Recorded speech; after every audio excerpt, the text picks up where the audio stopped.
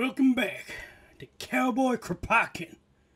Chapter 3, Anarchist Communism. 1.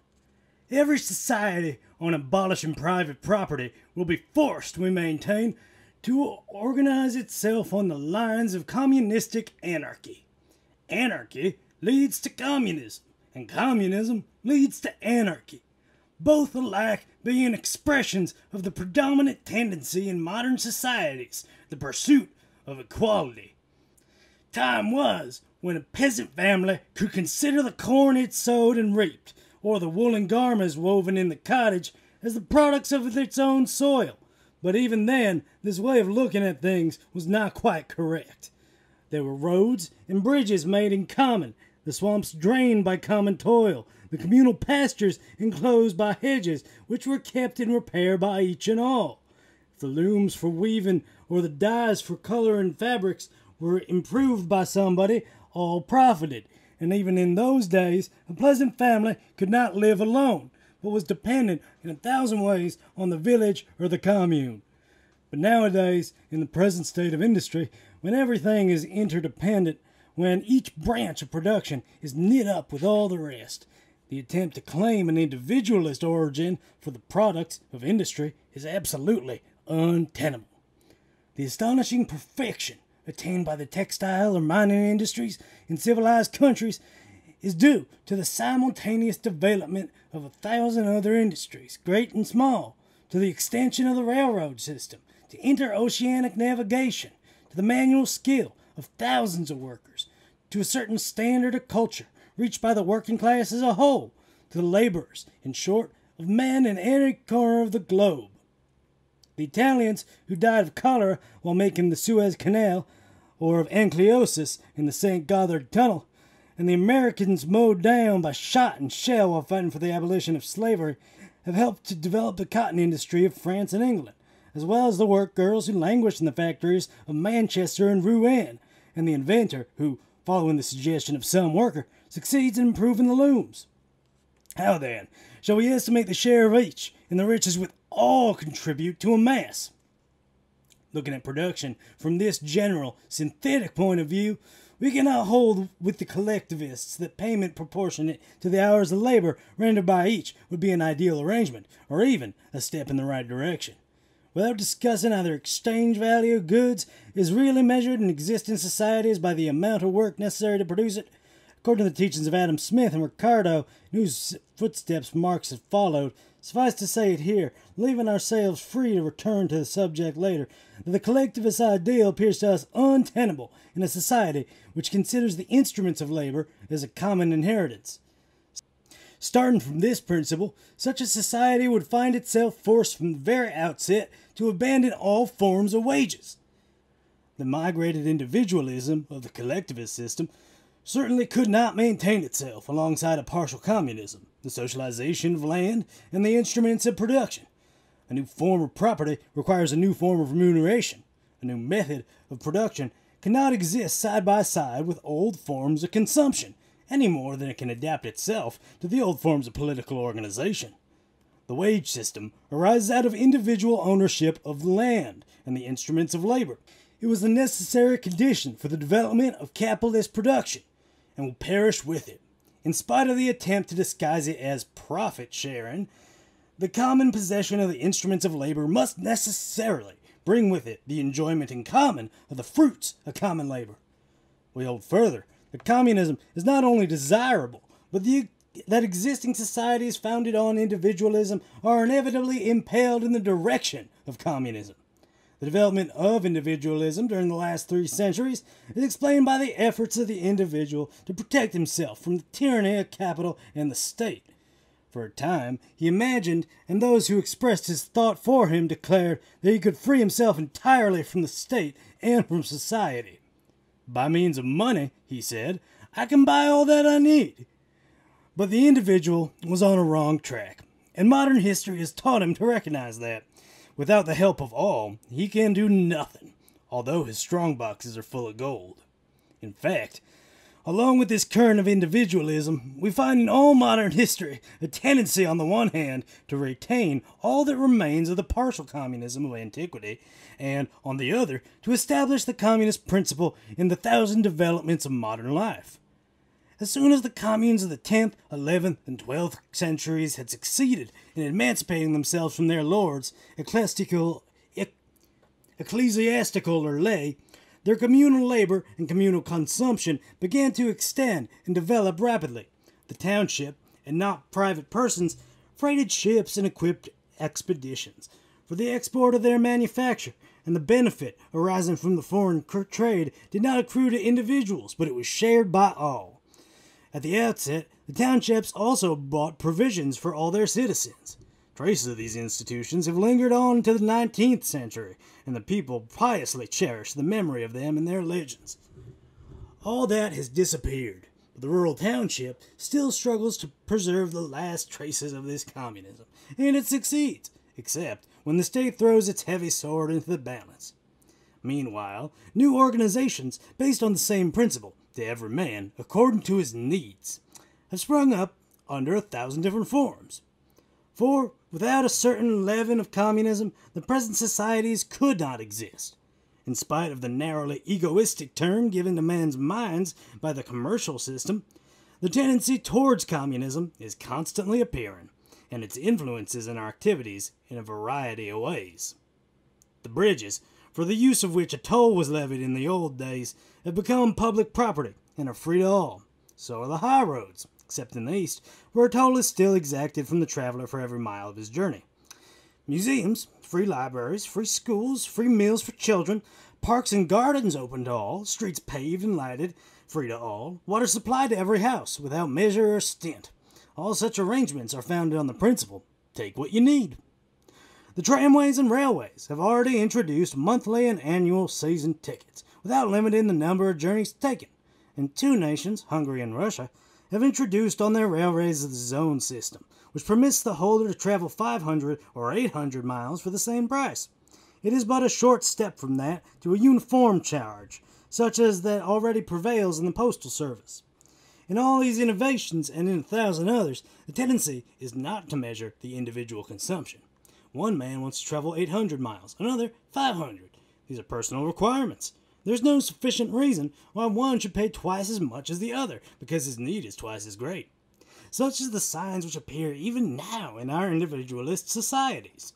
Moreover, there is a tendency, though still a feeble one, to consider the needs of the individual irrespective of his past or possible services to the community. We are beginning to think of society as a whole, each part of which is so intimately bound up with the others, that a service rendered to one is a service rendered to all.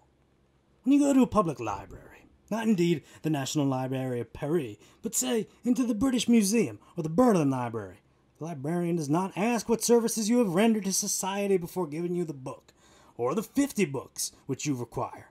He even comes to your assistance if you do not know how to manage the catalog. By means of uniform credentials, and very often a contribution of work is preferred, the scientific society opens its museums, its gardens, its library, its laboratories, and its annual conversations to each of its members, whether he be a Darwin or a simple amateur. At St. Petersburg, if you are elaborating an invention, you go into a special laboratory where you are given a place, a carpenter's bench, a turning lathe, all the necessary tools and scientific instruments, provided only that you know how to use them. And you are allowed to work there as long as you please. There are the tools. Interest others in your idea, join with fellow workers skilled in various crafts, or work alone if you prefer it. Invent a flying machine, or invent nothing. That is your own affair. You're pursuing an idea, and that is enough. In the same way, those who man the lifeboat do not ask credentials from the crew of a sinking ship. They launch their boat, risk their lives in the raging waters, and sometimes perish, all to save men whom they do not even know. And what need they to know them? They are human beings, and they need our aid. That is enough. That establishes their right to the rescue. Thus we find a tendency, eminently communistic, springing up on all sides, and in various guises, in the very heart of theoretically individualist societies. Suppose that one of the great cities, so egoistic in ordinary times, were visited tomorrow by some calamity, a siege for instance. That same selfish city would decide that the first needs to satisfy were those of the children and the aged. Without asking what services they had rendered, or were likely to render to society, it would first of all feed them. Then the combatants would be cared for, irrespective of their courage or the intelligence which each has displayed, and thousands of men and women would outvie each other in unselfish devotion to the wounded. This tendency exists, and it is felt as soon as the most pressing needs of each are satisfied, and in proportion as the productive power of the race increases. It becomes an active force every time a great idea comes to oust the mean preoccupations of everyday life. How can we doubt, then, that when the instruments of production are placed at the service of all, when business is conducted on communistic principles, when labor, having recovered its place of honor in society, produces much more than is necessary to all, how can we doubt that this force, already so powerful, will enlarge its sphere of action until it becomes the ruling principle of social life? Following these indications and considering further the practical side of expropriation, of which we shall speak in the following chapters, we are convinced that our first obligation, when the revolution shall have broken the power upholding the present system, will be to realize communism without delay. But ours is neither the communism of Fourier and the Phalansterians, nor of the German state socialist. It is anarchist communism, communism without government, the communism of the free. It is the synthesis of the two ideals pursued by humanity throughout the ages, economic and political liberty. 2. In taking anarchy for our ideal of political organization, we are only giving expression to another marked tendency of human progress. Whether European societies have developed up to a certain point, they've shaken off the yoke of authority and substituted a system founded more or less on the principles of individual liberty. And history shows us that these periods of partial or general revolution, when the old governments were overthrown, were also periods of sudden progress, both in the economic and the intellectual field. So it was after the enfranchisement of the communes, whose monuments, produced by the free labor of the guilds, have never been surpassed. So it was after the great peasant uprising, which brought about the Reformation and imperiled the papacy. And so it was, again, with a society free for a brief space, which was created on the other side of the Atlantic by the malcontents from the Old World.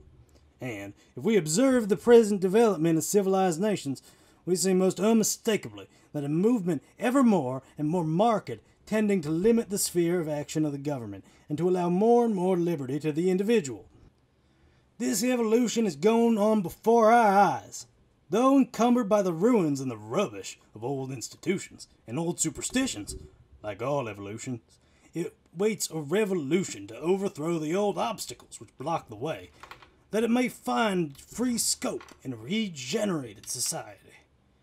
After having striven long, in vain, to solve the insoluble problem, the problem of constructing a government which will constrain the individual to obedience without himself ceasing to be the servant of society, men at last attempt to free themselves from every form of government and satisfy their need for organization by free contracts between individuals and groups pursuing the same aim. The independence of each small territorial unit becomes a pressing need. Mutual agreement replaces law in order to regulate individual interests in view of a common object, very often disregarding the frontiers of the present states. All that was once looked on as a function of government is today called in question. Things are arranged more easily and more satisfactorily without the intervention of the state. And in studying the progress made in this direction, we are led to conclude that the tendency of the human race is to reduce government interference to zero. In fact, to abolish the state, the personification of injustice, oppression, and monopoly. We can already catch glimpses of a world in which the bonds which bind the individual are no longer laws, but social habits, the result of the need felt by each one of us to seek the support, the cooperation, and the sympathy of his neighbors. Assuredly, the idea of a society without a state will give rise to at least as many objections as the political economy of a society without private capital. We've all been brought up, from our childhood, to regard the state as a sort of providence. All our education, the Roman history we learned in school, the Byzantine code which we studied later under the name of Roman law, and the various sciences taught at the universities, accustom us to believe that government and in the virtues of the state providential. To maintain this superstition, whole systems of philosophy have been elaborated and taught. All politics are based on this principle, and each politician, whatever his colors, comes forward and says to the people, "Give my party the power, we can and will free you from the miseries which press so heavily upon you." From the cradle to the grave, all our actions are guided by this principle. But any book on sociology or jurisprudence, you'll find there the government, its organization, its acts, filling so large a place that we come to believe that there is nothing outside the government and this world of statesmen. The press teaches us the same in every conceivable way. Whole columns are devoted to parliamentary debates and to political intrigues, while the vast everyday life of a nation appears only in the columns given to economic subjects, or in the pages devoted to reports of police and law cases. And when you read the newspapers, you hardly think of the incalculable number of beings, all the humanity, so to say, who grow up and die, who know sorrow, who work and consume, think and create, outside the few encumbering personages who have been so magnified that humanity is hidden by their shadows, enlarged by their ignorance. And yet, as soon as we pass from printed matter to life itself, as soon as we throw a glance at society, we are struck by the infinitesimal part played by the government. Balzac has already remarked how millions of peasants spend the whole of their lives without knowing anything about the state, save the heavy taxes they are compelled to pay. Every day, millions of transactions are made without government intervention, and the greatest of them, those of commerce and of the exchange, are carried on in such a way that the government could not be appealed to if one of the contracting parties had the intention of not fulfilling his agreement. Should you speak to a man who understands commerce, he will tell you that the everyday business transacted by merchants would be absolutely impossible were it not based on mutual confidence, the habit of keeping his word, the desire to not lose his credit, amply suffice to maintain this relative honesty. The man who does not feel the slightest remorse when poisoning his customers with noxious drugs, covered with pompous labels, thinks he is in honor bound to keep his engagements. But if this relative morality has developed under present conditions, when enrichment is the only incentive and the only aim, can we doubt its rapid progress when appropriation of the fruits of others' labor will no longer be the basis of society?